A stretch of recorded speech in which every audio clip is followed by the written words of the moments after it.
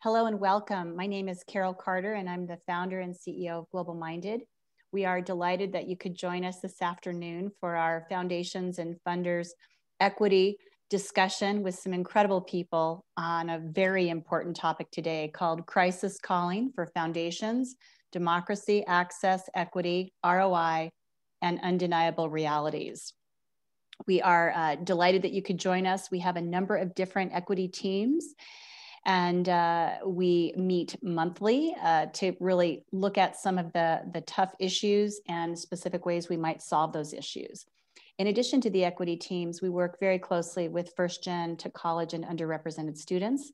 We connect them to role models, mentors, internships, and jobs through our campus collaboratives, through our annual conference, which was virtual this year, will likely be virtual this coming year.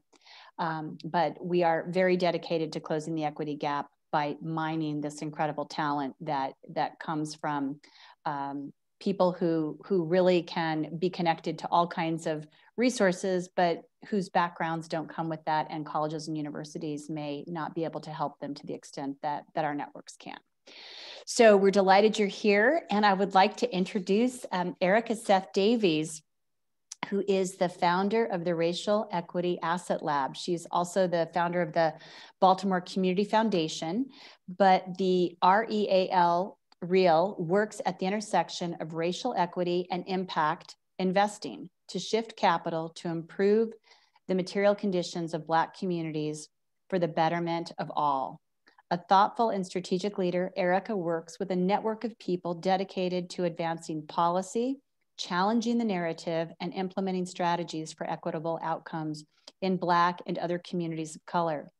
With experience in nonprofit and philanthropic institutions, she is dedicated to advancing diversity, inclusion, and equity through policy and practice. So for these reasons, she is the perfect person to lead us on this critical topic. Erika, welcome. Thank you so much, Carol. It's such a pleasure to be here. I will say I did not found the Baltimore Community Foundation. It was around a little bit longer, but I was the chief of staff there before moving into some current roles. So, but thank you so much for such a lovely introduction. I am really happy to be here and supporting this mission of leveraging networks for change, for opportunity and change. And this is a conversation that is particularly near to the work that I've done over the last 10 years that has been focused on advancing racial equity and challenging the ways in which foundations are managing their assets. So looking at who has the opportunity to access investment opportunities or investments of endowments, but also what those underlying endowments are being invested in, such that those investments might actually be making their philanthropy necessary. And so if, quite frankly, 95% of the assets of a foundation are at work and 5% is for grant making, where's the majority is going into really does matter. And so that's been the intersection for me in terms of my work, and really excited to dig into a conversation with these other leaders about where they come into this conversation about equity as well. It's conversations about networks, about pipeline, about systems, and the ways in which all these things come together for change. So I will do a quick round of introductions and then ask everyone to just give us about 2 minutes about what their work is focused on. So we have with us today Janet Tran, Dr. Janet Tran, who's the Director of Learning and Leadership at the Ronald Reagan Presidential Library Foundation and Institute. Thank you for being here. Dr. Thane Kreiner, who's a board member with Conservation X Labs. Bernie Milano, who's a retired former president of the KPMG Foundation and the PhD Project, and Praful Shah, who is a board member with Social Venture Circle. So let's start with you, Janet. Can you tell us just a little bit about your work and your organization? Yeah, absolutely. So I come to the Ronald Reagan Presidential Foundation Institute, having previously served in my past life as a teacher leader in South Central Los Angeles and downtown LA for about a decade. And, as a daughter of refugees whose parents maybe have a second grade education combined, I really look to foundations as a space to really think about education as that great equalizer. So I came on board to the Ronald Reagan Presidential Foundation to help start up our nonpartisan civic learning portfolios. And most of our investments are in what we call these citizen leaders.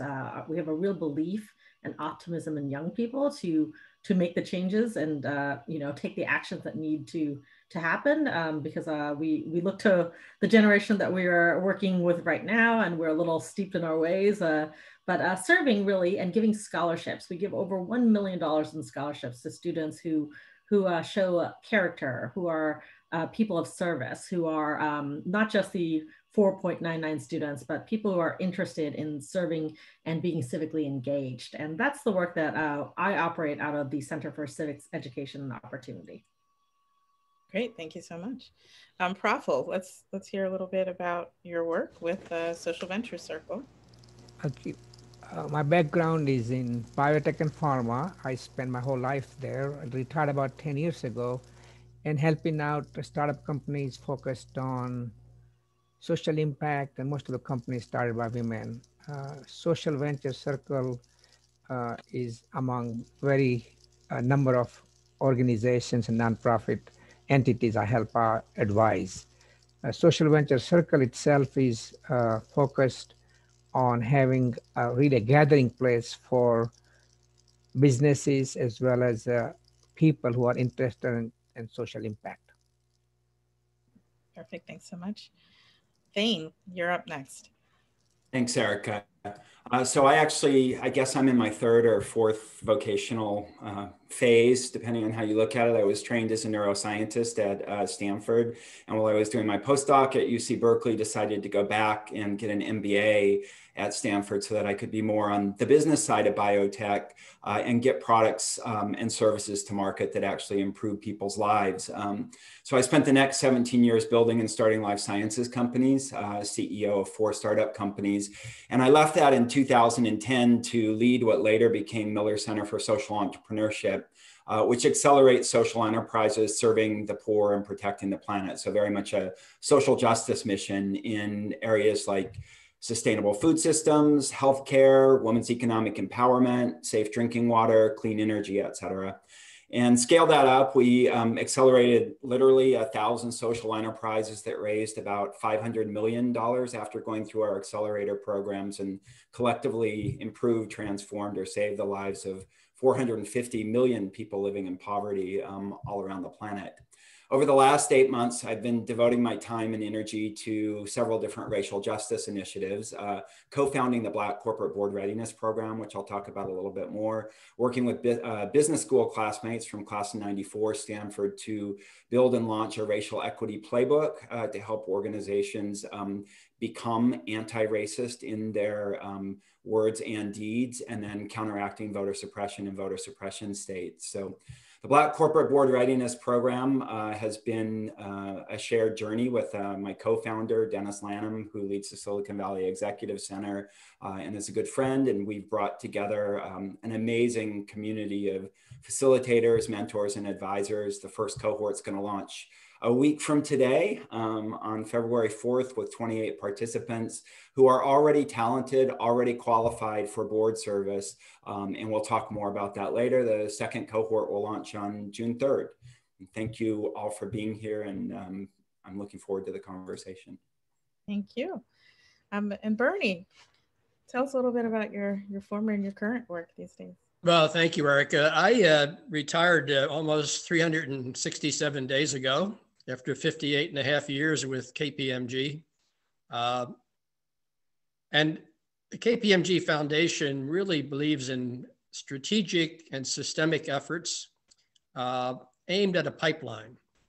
So for instance, we have a program that's pre-K through 3, which primarily, and it's now global, but primarily reach the children in the underserved schools in the inner cities, leaving them with a set of books with their name in the inside cover so that, as we've been told by the teachers, frequently these are the only books these children have ever owned and believe that belong to them. And that's been really wonderful, very hard to measure impact, but really wonderful. And then we've partnered with Junior Achievement on a middle school program called Finance Park. Teaching children in the grades 4 through 6 or 7 or 8 about financial literacy, and it actually has a hands-on program at the end where they pretend they have certain roles. They might be the mother, they might be the father, they might be a doctor, but taking all the learnings they've had during that period of time leading up to functioning as if they're actually part of a community and part of the society. And then we've now taken a high school program called NAF, National Academies Foundation, which exists for about 30 some years, started by Sandy Weil a number of years ago, but they have created career academies, again, primarily in inner city high schools, where a very small percentage of the students normally go to college. But now that students are accessing these career academies, and there are 5 different types, 85% of the students going through those academies end up entering college. So again, it's the pipeline. And a lot of stuff at the undergraduate level, working with HBCUs and tribal colleges and Hispanic serving institutions. But the capstone is a program called the PhD Project, which we've been at it now since 1994, basically trying to identify and inspire and encourage African, Hispanic, and Native Americans to leave their current careers, get a doctorate in one of the 5 business disciplines, and become professors, because there are so many programs that are driving students as freshmen to college, especially as Carol pointed out, first generation college students, many of them being underrepresented groups. But they get there and the environment is one that says, I'm not sure I belong here, because frequently the faculty is all white, administrators are white, president's white. So we really believe that you have to see it to be it.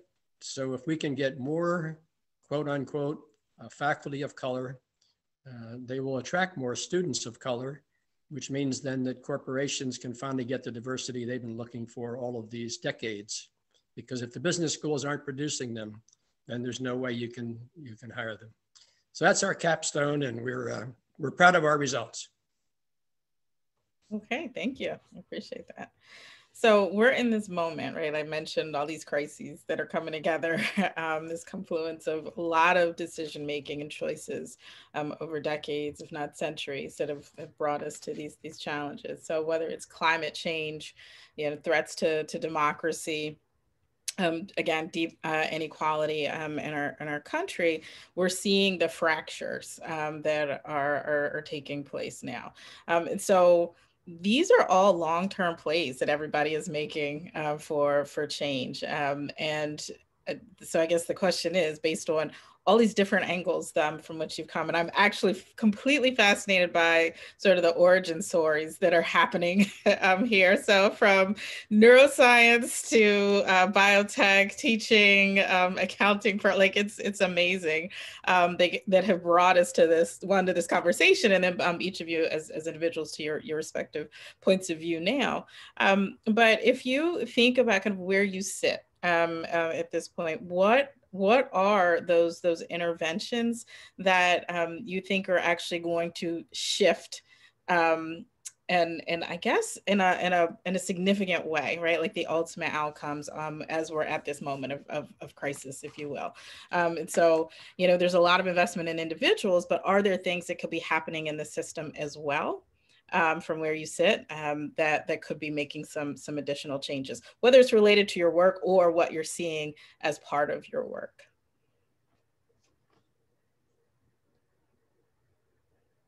Well, if it's open season, I'll start. By all means, jump right in. Well, we're a firm believer that things have got to be strategic and they have to be systemic. You talked about long range plays, and it's only the long range plays that really are going to make a difference. And when I talked about the PhD project and the opportunity to attract students of color into business schools and therefore into the corporate world, because there's not a critical mass in most organizations of people of color. And if we can change that, then there'll be more people moving into upper level positions. But to me, one of the really powerful outcomes of what we're trying to do with diversifying faculty is changing the attitudes and the stereotypes that white students are carrying with them when they enter college. The K-12 system in this country has never been more segregated than it is today. It's all about zip codes. And those same students then go to a university, and the predominant, if they're going to a traditionally white institution, obviously predominantly white, and the faculty are white, and the dean's white, and the president's white. And they're carrying these attitudes they have and these stereotypes with them into the corporate workplace. So that's why corporations have to spend zillions of dollars on diversity training, diversity awareness, learning to work with people. And it's because of the product that they're buying from the universities is so poorly produced. But just think, if you have a faculty, a Hispanic member, faculty member, or Native American faculty member, Black faculty member, how the attitudes and the stereotypes being carried by the white students are likely to be, if not changed, challenged. So that the respect they have for people who are different from them will be very, very different by the time they finish. And the more of that we have, then the more impact it will have. And then movements toward racial justice and people understanding the need for racial justice and people needing the need to understand that, there's one race, there's a human race. There might be different colorations, but it's a human race, and everybody should have the same opportunities. Thanks so much. Thane. Well, so I hope I cannot pass up an opportunity to be an evangelist for civic learning and civic engagement as I believe a fundamental root solution for almost all of the problems that exist. And I remember speaking with the National Association of Environmental Educators, and at the time the report had come out that there was 12 years to solve this problem. And I posit that well, then we have 6 years to solve democracy, because that needs to be resolved prior to resolving any of the sort of larger issues. And the average person does not have the bandwidth to deal with these sort of incredible, the scale of challenges that, Erika, that you've talked about. It's very like we knew there were cracks in the infrastructure, but when we peeled the wallpaper back, it was actually just these gaping holes, and we had no idea, or at least many of us didn't have any idea, the severity of it. So when you really think about any of the challenges from when I was teaching in South Central Los Angeles, and the fact that there weren't permanent teachers in every classroom, we had our students learning the wrong things. They should have been writing letters to their school board, accessing their civic power to say, I am not receiving the same type of education that is purported to be available to all students in the United States. And similarly, looking at problems of racial justice to, again, to climate change, these problems are resolved by people who receive a high quality civic education at their schools. And that's not something that's happening right now. At the very core, there's been an incredible divestment in civic learning and social studies education. From the time of Sputnik, there was this real intense investment in STEM. So really, if we think about what the foundations did, there was a feeling of we'll revive or we'll invest post the 2016 election, seeing the signs of divisiveness. But those investments, if you look more closely, really went into C4 activities, electoral activities. And we really ought not to conflate voting with civic engagement and civic life. It is one factor. I would argue it's the floor of what we need to do to be a good citizen. But it is by far not an indicator of the end all be all. It is often very transactional for a lot of our first generation and a lot of our young people who really feel like people come to them when it's time to get their vote, but ultimately do these elected officials, actually pay and heed their voice after they receive the vote. So I think a more long game, and I'll just end, President Reagan called in his farewell address for an informed patriotism, and recently featured in John Meacham's podcast, as well as required reading through the lens of history. It's very different than just, I love my country. Informed patriotism is critical, it's thoughtful. It means that you are part of the solution and not just, carrying and waving a flag. And he very much differentiated that feeling of national pride versus the person who can contribute and be part of the solution when it comes to these grand, great problems that we face in front of us at this very moment. So if I could jump in there, one of the things I would say is I think to transform these systems, we need integrated strategies. And there's, I think, no question, I think the gaping holes in the infrastructure that you referred to, Janet, are exactly right, that racism pervades every single one of our systems, whether that's education, health, criminal justice, voting, law enforcement, food, and particularly the capital systems. One of the reasons that we decided to start with a Black corporate board readiness program, by no means do we believe that it's the only solution or an entire solution, is that to change systems, we need to change governance of those systems. And as Darren Walker says, we need to move on corporate boards from tokenism to transformation. So building authentic diversity on corporate boards where a lot of wealth generation takes place is one of the critical levers for transforming these systems. But we also need to drive changes in the organizations throughout at every single level so that they're inclusive. I'm reminded of Pope Francis's encyclical Laudato Si, which came out in 2015, the same year as the Sustainable Development Goals. And one of the things that's remarkable about both of those documents is that they realize and acknowledge for the first time that everything is interconnected. So when we talk about poverty and climate change, Pope Francis talks about the intimate nature of those, but at the heart of it, poverty is really an issue about racism all over the world, in the United States particularly. And we see that manifested through all of these systems. So I'm a strong believer that we need to partner, and we need to partner vigorously with people who have shared passions for transformation of these systems. And people do what they're best at. There's not going to be a single organization that can affect systems level change. So foundations should be thinking about how to get the right group of partners together to address different elements of different systems and the systems and their interconnections. Thanks so much. Okay, I'll add my 2 cents. I think Bernie and Janet and Thane certainly did talk about what needs to be done on a systemic change. It takes a long time. So I grew up in a small village in India with no running water or electricity right after the independence. Nehru was the first prime minister. India was, really poor country back then, still is. But he came out and says, we're going to have some of the top universities in the world back then. This was back 1950s. And everyone was laughing, you can't even get these simple things done. How are you going to have the best universities? And he just said, this is our mandate, we're going to do it. And that was the genesis for Indian Institute of Technology, some of the best universities in the world, IIT.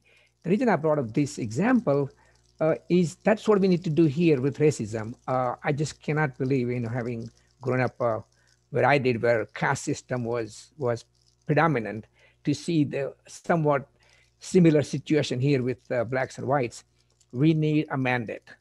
That would be my first thing. Like, okay, we are going to make sure that this is what's going to happen in a generation. It would be nice to say in a year, but that's not going to happen. In a generation, we will not have this discussion. So that'll be my recommendation. Thanks so much. And actually, that's a great jumping off point for what then are some of those challenges that we do have to navigate on the way. So we are coming out of a very divisive moment in U.S.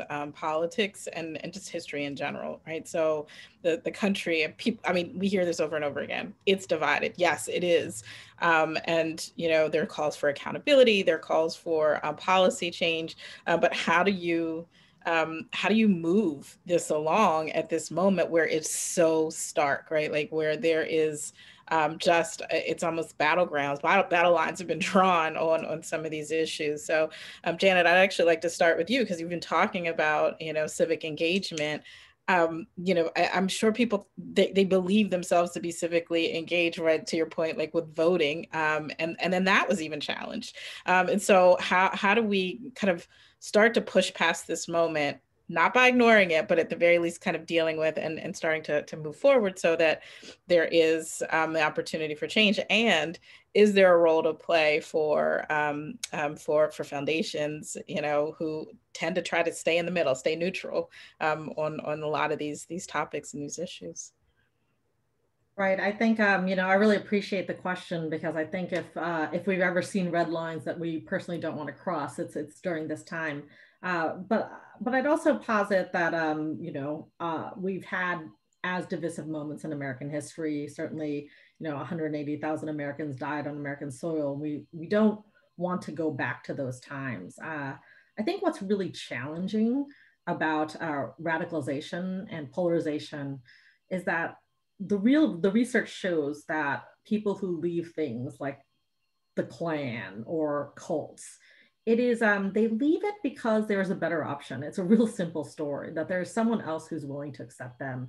I think of Megan Phelps Roper's sort of telling of how she left the Westboro Baptist Church, a really vile beliefs and an organization that has, you know, has purported some vile views.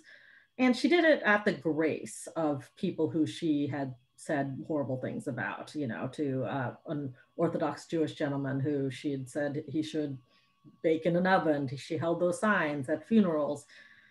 And grace is not something you deserve. It's something that is given. And unfortunately, in a struggle, it often does fall upon the oppressed to carry that burden of giving grace. And I'm not in any way saying anyone owes and should do that or should run out. But I'm saying that we do know a lot of the solutions is you meet people, you bridge across difference, you realize that those views that you've held are not, there's so much dissonance in your brain. There's no way to continue living the life you've led, believing the things you believed. Something that we do at the Reagan Institute is we have a program called Leadership in the American Presidency. And it's an investment in young people to come together. They are university students from east, west, left, and right. We work really hard with a lot of our partners to ensure that we have students who are left of center. And we get pretty much a 50-50 almost every single cohort. And why this is so important is because most programs at this point, especially in Washington, D.C., there's a litmus test. It's like, oh, you work for a Republican, get out. You're not on our team. You work for a Democrat, no can do. And the reality is, I think there's so many other facets of our identity. So we bring them together and they learn leadership through the lens of the American presidency, a pretty controversial topic once we started launching the program. But it's either the worst time to do it or the best time. And we are eternal optimists. So we said, this is the best time. And we bring students from small liberal arts colleges to Benedictine colleges to, you know, UC Berkeley, we have an alum here. And they're able, through a very curated personal and presidential leadership journey, to start thinking about where their values came from, whether they're inherited. We challenge them not to change their minds, but we challenge them to change their minds about one another.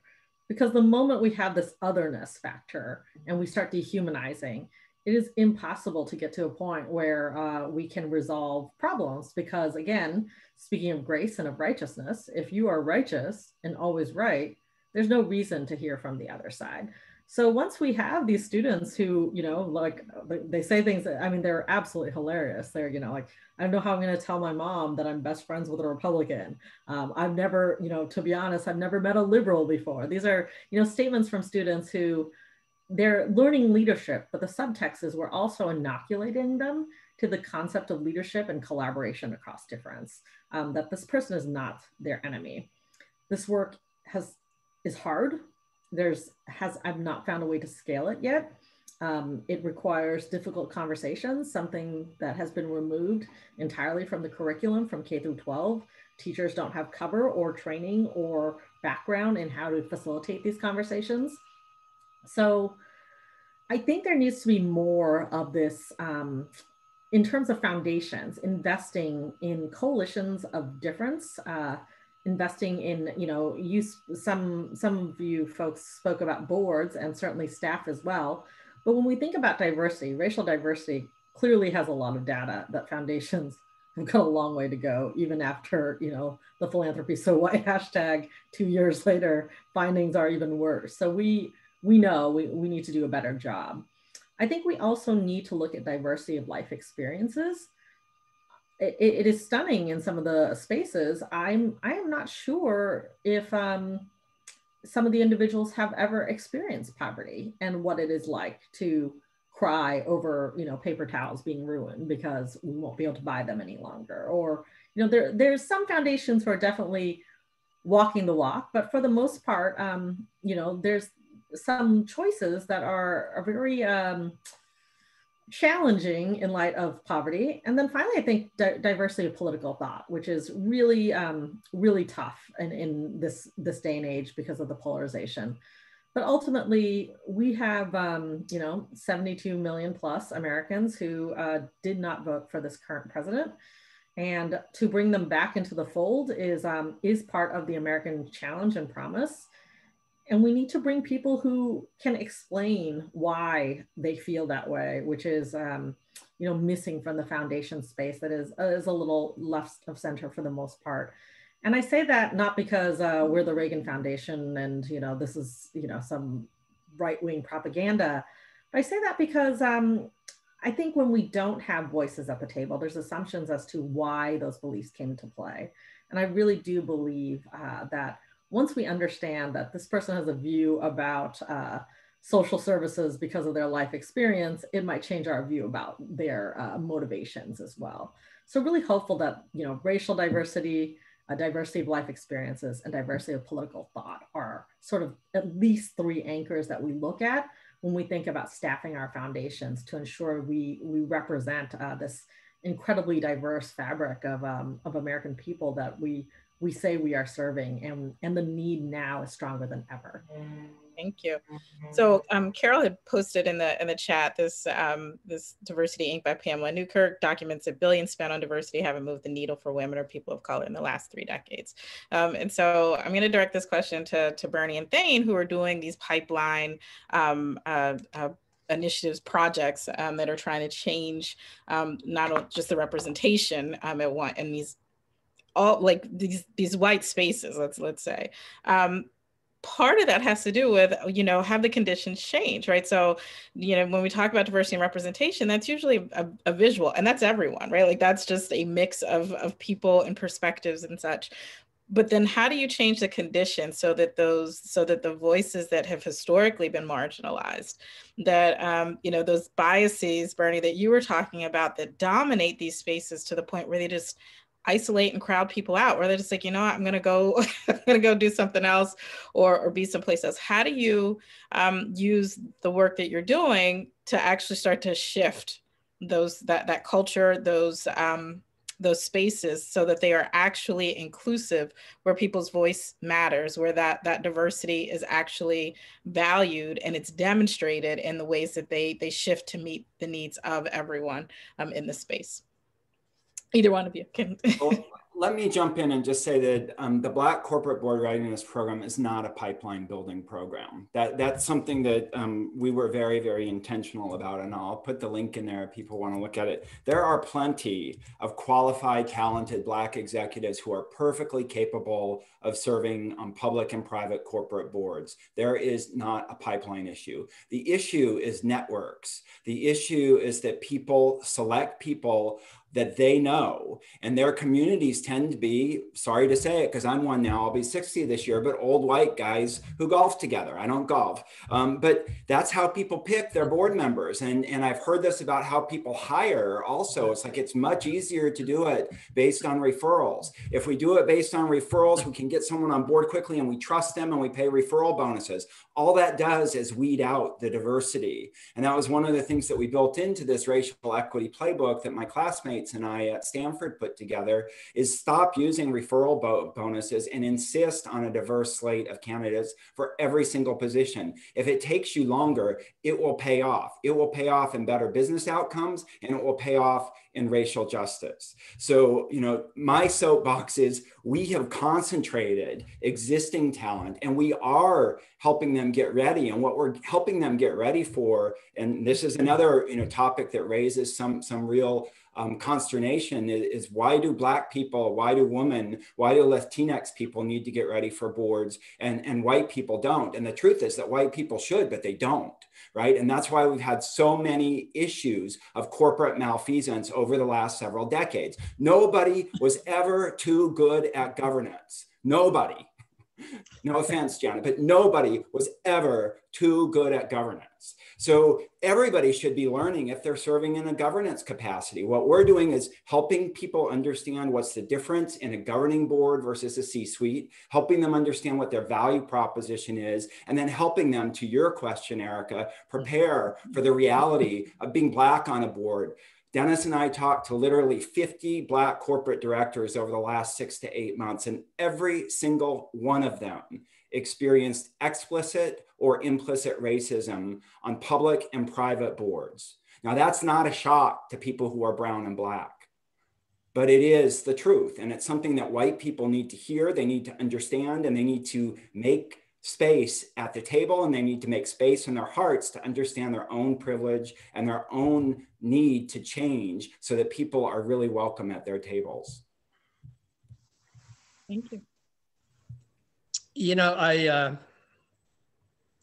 I think about when I ran recruiting for our firm, all the corporations had a ready excuse as to why they weren't diverse, and it's because they couldn't find any. I mean, you could hear that ringing through every meeting we went to. We value diversity, we believe in diversity, we know that businesses will run better if there's more diversity at the table when decisions are being made, but we just can't find any. And that stopped the conversation. So my pushback always was, well, if it's a really business concern, if it's a business problem, is that the way you treat all your business problems, by walking away from them? Do something about it.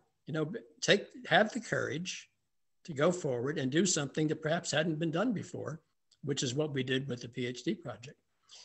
But and Thane had mentioned before about collaborations. There's no way you can attack any major issue by yourself. I mean, if there's one thing my main involvement has been with corporate foundations as opposed to the privates.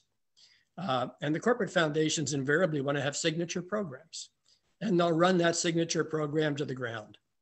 And not take any of their funding and put it into other programs that perhaps could be a corollary to what they're doing. It could help fill the gap in what they're doing. It could round out everything that needs to be done to attack that area.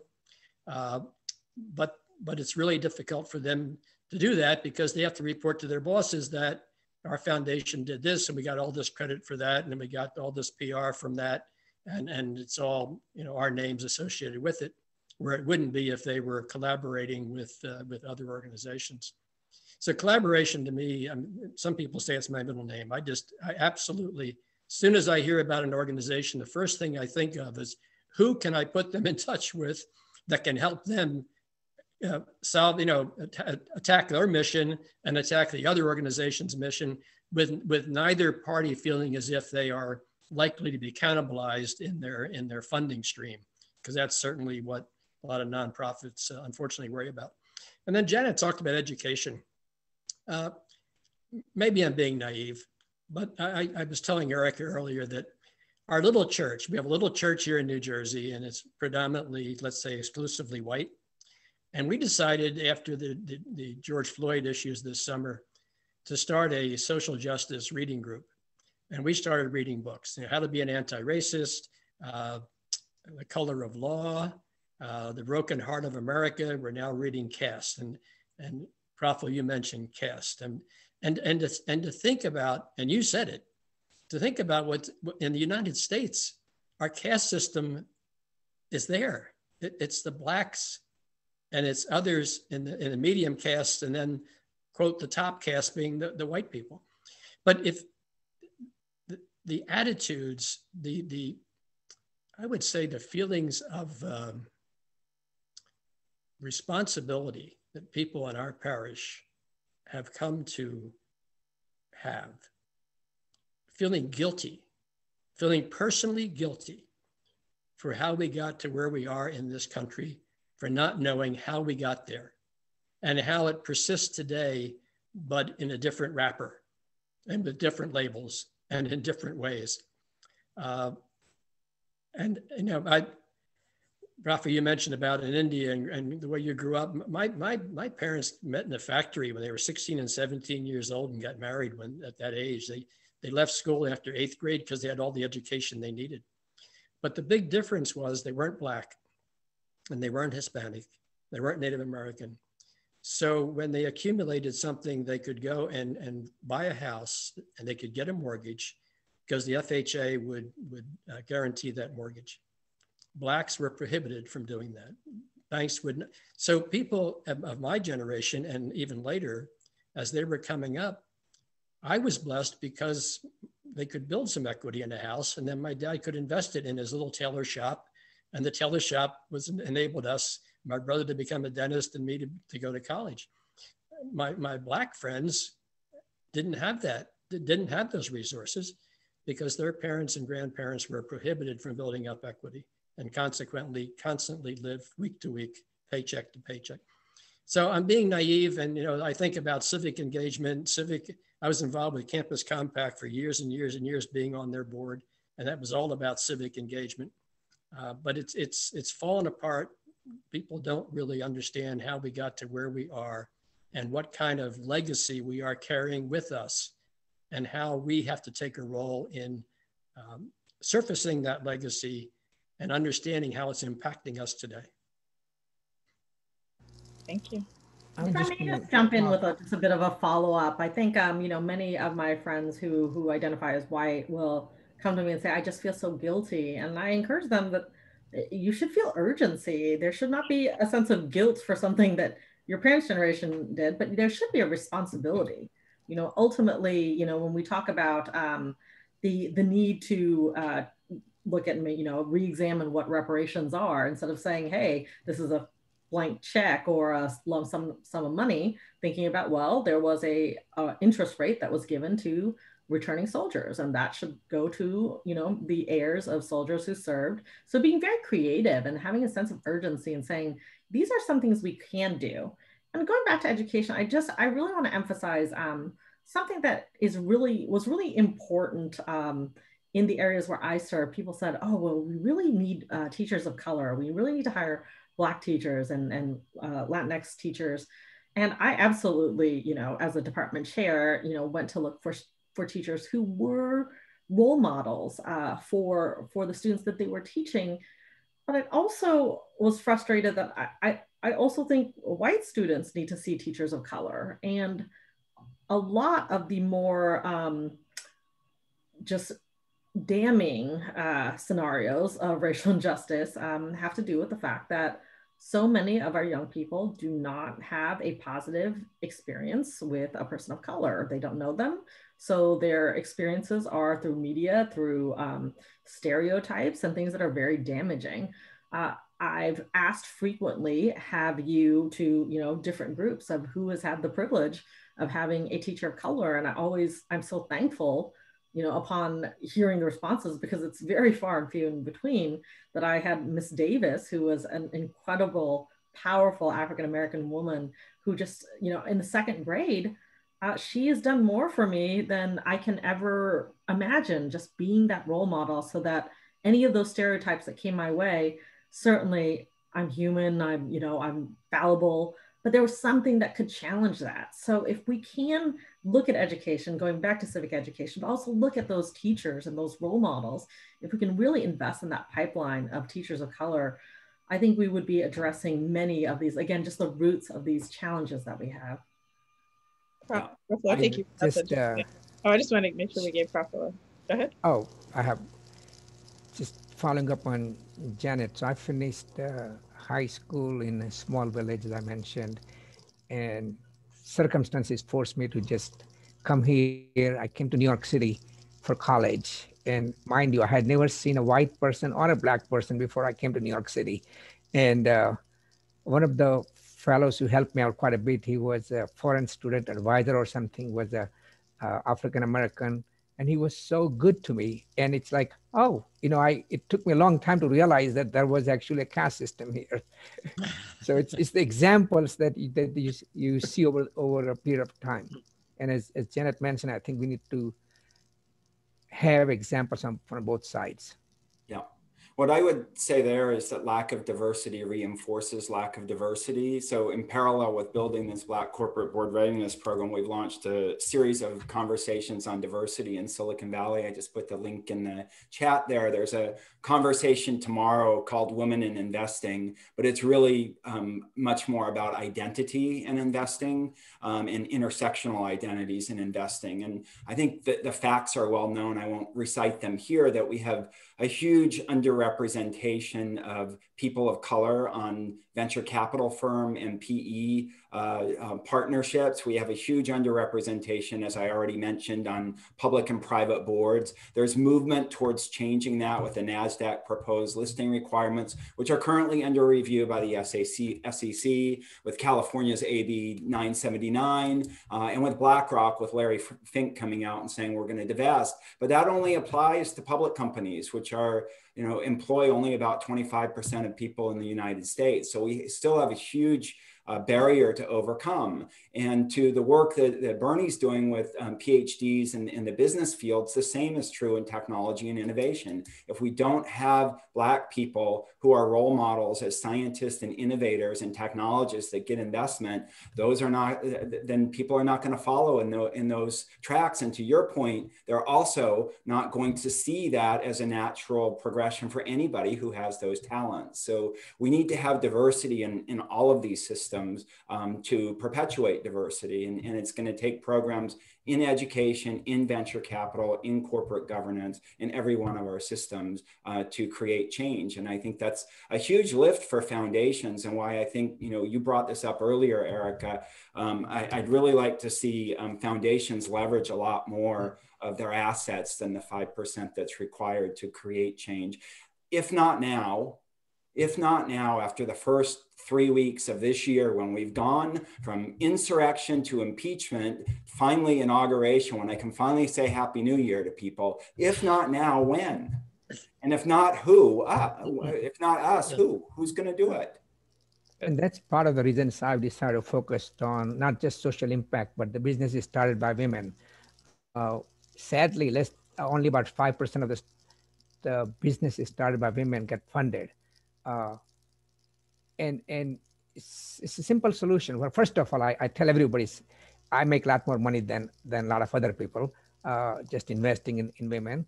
Secondly, I think we need more women investors and investors of color so that they can support the founders. And that's, sadly, that's going to take 10, 20 years, but then we'll have a somewhat equality. Well, it's interesting. I was going to say, Erika, I just want to make sure, Erika, you share your story, because your path is amazing, and you're the best panel leader, but I know all of us really want to hear about your path and what you're doing and how all these people can be part of that as well. So I don't want to miss that. I appreciate that. And actually, one of the things I was going to mention was this work that I've been doing with the Peck Center for Social Impact and Innovation. But in 2019, this was the statistic, like the $69 trillion asset management industry, less than 1.5% of that is being managed by BIPOC and women-owned asset management firms, right? Like, if that is a market dislocation that cannot abide, and we cannot continue to see that, because that's clearly not globally or in the United States what our population looks like. So how can you even again, if the networks are already small and closed, you don't even know where the investment opportunities lie if all of the assets are sitting in the hands of predominantly white men, right? So it's like 98% of it. And then that's not what our country looks like, right? Like, that's not where the opportunities are. And so you know, a lot of the same statements, you know, like, well, we can't find them when it comes to placement, you know, whether it's hiring or board, is something that's said often about asset managers as well, like asset managers of color or women. And so what is the responsibility to actually put pressure on that industry, that it is actually diversifying, but then also ensuring that assets are going into those firms. There's a study done by Lumen Capital and Spark at Stanford that looked at the bias that's built into that process that demonstrates that that bias is actually preventing performance, because the Black-owned asset management firms that were actually outperforming were less likely to be selected when the decision makers were white. And so you're now actually not performing your fiduciary duty by letting the bias, right? Like Thane, as you were saying, like it becomes cyclical, right? So how do we start to pay attention to and really focus in on a lot of these processes that, you know, just don't go interrogated, like it just goes unquestioned as being standard practice. And so we have about 9 minutes left on the call. And so I would encourage, if there are any questions, please put them in the chat, drop them in the chat. But I wanted to talk a little bit about what are some of the, at least from where I sit, and a lot of the strategies that I've seen foundations start to pick up in this space involve, again, voice, who's accountability, to whom are our decision makers accountable, you know, and making sure that we're paying attention to, again, interrogating those things that just kind of flow with, you know, automatically. So a mentor once said, you know, we don't need bad actors for systemic racism to persist. We just need people to do nothing. And it's not that there aren't any out here, there are plenty, but it just takes us all to sit back and say, oh, well, we throw up our hands, we can't do anything about it, or, you know, that's just the way that this goes. And so none of this stuff is like gravity, right? Gravity is gravity. That is an immutable law of nature. But a lot of this is made up, and we can choose to make up something different. So in these final moments, you know, if there is you know, that nugget that you want to make sure people walk away from this discussion with, please do share it. And then if we have any time, we'll take some of the questions at the end. So Thane, I'll go ahead and start with you.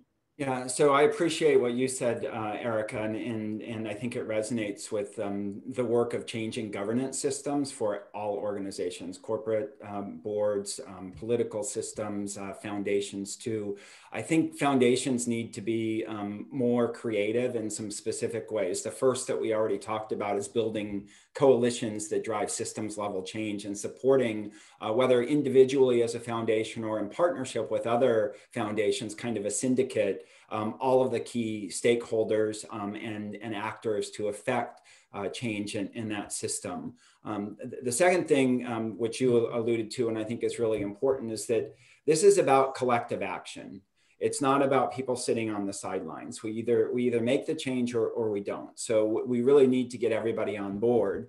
And the third part is that, and some foundations are starting to do this. If you believe in what the leader of an organization you're funding is doing, then you should trust them to allocate capital in the way that best advances their mission. In other words, I'm a big advocate of unrestricted operating funds that the CEO or executive director of the organization you're making the contribution to can use to best create the impact that is aligned with their mission. And then the last part is, you know, following the lead of Darren Walker and leveraging assets for change. Interest rates are low now. We're stuck in these capitalist systems, and there is this, you know, real primacy of capitalism as a model to measure value creation, but it's not the only form of value on this planet. I think we're getting more and more conscious and mindful of that. But for now, it is part of it. Use that 95% and put some social bonds into action like Ford Foundation has done. And let's get a lot more capital, because I understand if we go at the pace that we've been going with incremental change, it might take 10 or 20 years. And that's way too long. People have been waiting 400 years. Thanks. Bernie, let's go to you. Well, I couldn't agree more with what Thane has said. And then again, a big believer in collaborations. I think that foundations ought to figure out where do they want to attack the problem? Where do they think that they have the credibility based on their organization to attack a problem, find the very best organizations that are having great success in that area, and then fund them. But in funding them, it always drove me crazy, and I was perhaps criticized by my foundation board more times than not, in that we said, no, we make contributions, we don't make grants. Because when you make grants, then you're requiring the organization to continue to do all this paperwork and report back and use up their capital and their human and their financial capital responding to these things. Well, if you pick the organization, you believe in their mission, then fund them. Don't make them jump through hoops and all kinds of reporting and putting together the RFP or the proposal, which takes all kinds of time, and then reporting back and then measuring. That just measure their mission. Is the organization doing what they set out to do, and are they having really good results in attacking their mission? And if so, forget all this paperwork. Have the confidence. Have the big C word for me in foundations is have the courage to step out of your comfort zone and make a difference with your funding.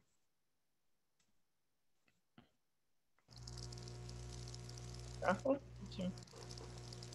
I was thinking about what has happened in last 4 years, last year and last few weeks ago.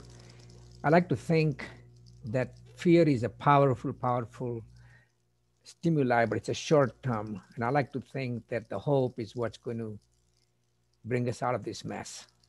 Leave it at that. The hope is for a long term. Thank you. And Janet, if you want to close us out with your thoughts, the big takeaway. Yeah, so much pressure. I just, I just want to say that anyone who offers me a solution as to how to solve the equity problem, I immediately think you're a liar, because it's complicated, right? And it's challenging. And if it was easy, someone would have solved it already, is one of my mentors would always tell me when I was, struggling on how do we actually get our students out of their circumstances? How do we empower, our young people and students of color to achieve all the things that they can achieve outside of those circumstances? I think it really resonates, if not now, then when, for foundations. It's, I'm sometimes jaw on the ground when, people are an industry that's worth over $75 billion in assets is like, oh, we just don't want to take that risk. And I'm thinking, well, a pandemic is once in a century. This is probably the time to, think a little more creatively and be, open up the checkbook or look at the interest rates, et cetera. So those things definitely resonate.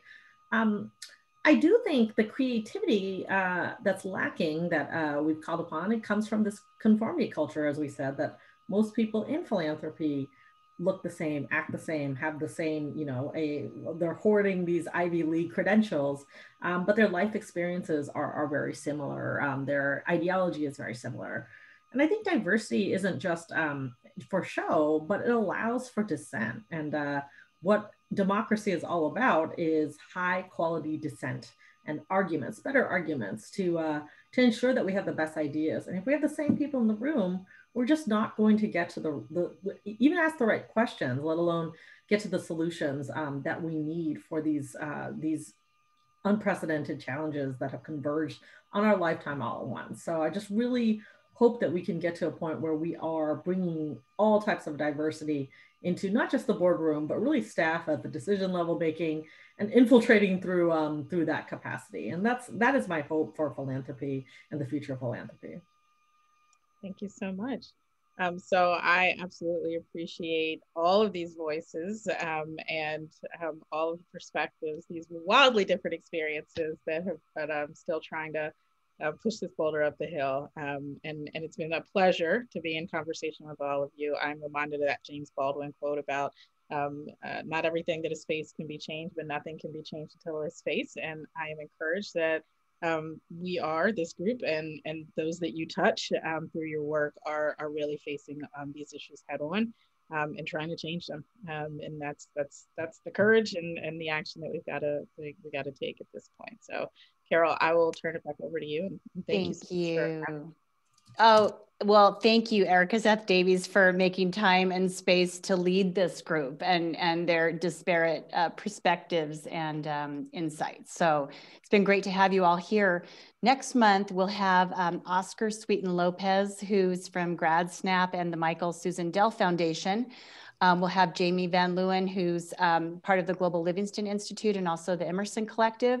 We'll have Frank Fernandez from the Atlanta Community Foundation and several other guests on the 24th of February at 4 o'clock Eastern Time. So you can think about it as, you know, the third Wednesday of every month when you'd like to show up and join these equity discussions. So we will also have a K-12 session tomorrow actually tomorrow it's 1 hour earlier. It's 3 o'clock Eastern Time tomorrow with Dr. Paul Miller and some incredible people who are speaking, participating with him.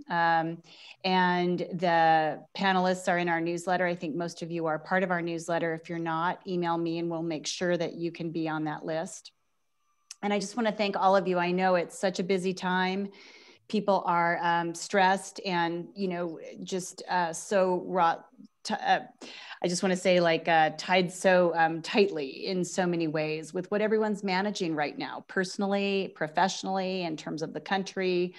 And just want to really acknowledge all of you for making the time. And I know everyone within the GlobalMindED community looks forward to working with all of you because we need all of us from all different perspectives, every way you can define diversity politically, you know, culturally, whatever, that's how we define it. So we look forward to working with all of you and really defining how we can move those major levers of access and equity with collaborations that we've not seen the last few decades. And we know we can really make that happen. So thanks to all of you. And what we will be doing is for those who signed up and those who have been part of the last few sessions, we'll be sharing the link to this so that if you want to share it with your networks, other people who may be interested, you'll have that. And also in our newsletter are Thane's upcoming sessions. And there is also a session called Philanthropy So White that is in the newsletter as well. So we hope that you'll join or share that with your networks, and we'll make sure we get you this tomorrow along with Thane or Erika or Praful or Janet or Bernie, any other articles or things you want to get to us, Celeste and I will send those out with the link. So thanks so much, and we look forward to seeing you all next month on the third Wednesday for Oscar Sweeten-Lopez. It'll be a wonderful discussion at that time as well. So thanks to you all.